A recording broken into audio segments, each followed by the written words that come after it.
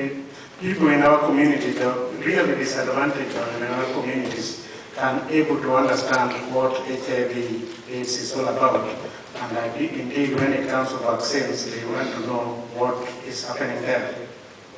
The second one was the issue of taking pictures of people with HIV/AIDS during interviews. I have my views there, but that one we can take up with you if you want, privately. The third one was on the relationship between AIDS vaccines and other prevention strategies, and I think part of it has been alluded to by Dr. Talibu, and in particular the outcome of the Babili study with respect to circumcised and non-circumcised individuals. Because I was a member of the investigation team for male circumcision to reduce HIV incidence, which was being conducted in Kisumu.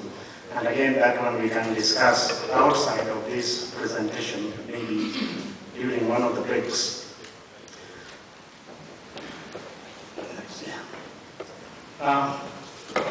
My presentation is going to be fairly basic, at least for some of you, because there are people within this audience that I know they are in the profession of journalism, but they are also quite well versed in biological sciences.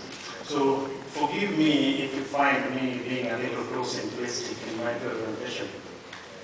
But what I'll attempt to do is to provide a definition of what vaccines are, the origins of the science of vaccination, the types of vaccines that we have in use, and I'll go a little bit over the stories of successful outcomes of vaccination programs. Talk a little on side effects of vaccines, because any biological product must also have side effects. And finally, I want to look at the rationale for HIV vaccine research, and that will also include some of the challenges that Pontiano mentioned in his presentation, and I do hope I don't overlap too much next case. Now, this is what I would call the enlarged definition of vaccine, and I'm calling it enlarged because it is more descriptive than just saying a few words which definitions usually consist of. But a vaccine is regarded as any of these preparations which can be injected into humans or animals and will help create an effect that minimizes the spread or the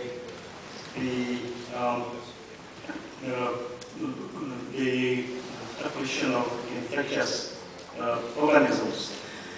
It can be a killed, which we also refer to as inactivated, whole organism. It can be a weakened organism, and these are also referred to as attenuated. In other words, they have been treated in such a manner that they are still capable of making our bodies react as if it was natural infection.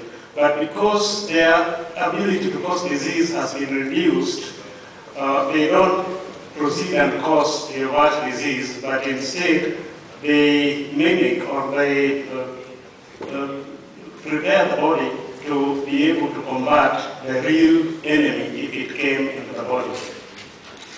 The other approach is to use what we call toxoids.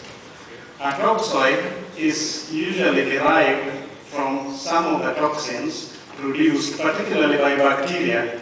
Toxins are those chemical products of bacteria which are themselves responsible for some of the conditions that we associate with infections with such organisms. And if you treat these toxins in such a manner that you reduce their ability to cause, their ability to act as toxins, but they are still capable of stimulating the body to react appropriately in terms of immunity, then they are now capable of being used as vaccines. The next three are a little newer. The other one is use of parts of microorganisms. For example, if you use the carbohydrate components of microorganisms, the outer covering of bacteria, for example, the capsules, if you extract those ones, because you are not going to use the whole organism, you can prepare those ones in such a manner that they can also be used as vaccines. Then we have the genetically engineered parts of microorganisms, which we also refer to as recombinant vaccines. And finally, we have the truly synthetic vaccines, which are just parts of microorganisms which have been prepared through the process of genetic engineering. And all these preparations, when injected into our bodies, next please, have got the effect to create immunity. Immunity is that terminology that was derived from the Latin word immunis, that is to free of burden. And the way of the mechanism of creating immunity is to cause the body to react to what would be an infectious agent and get rid of it, either through the use of various immunological organisms. So we can see that vaccines work by stimulating specific immunity.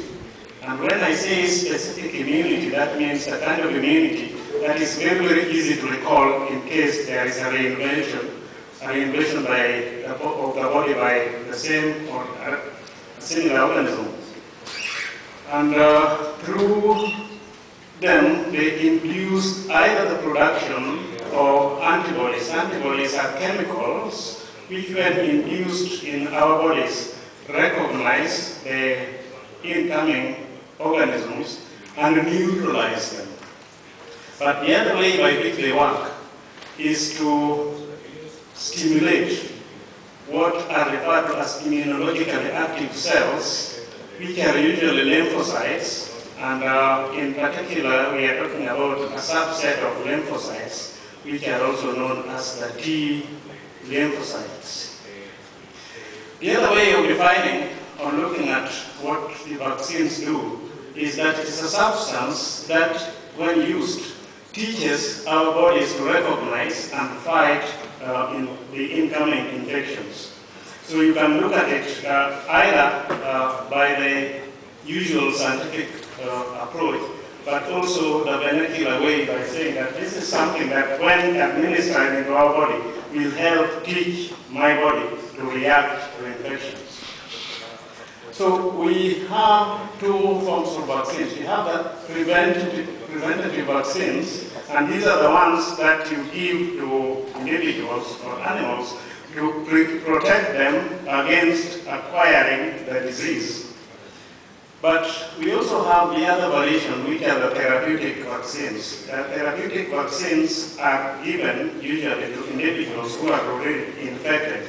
And the therapeutic vaccines help to modify the manner in which the body reacts to the infection, which is already in existence. So it modifies our bodies to either reduce the rate at which the disease will be progressing, or even to reduce its severity altogether.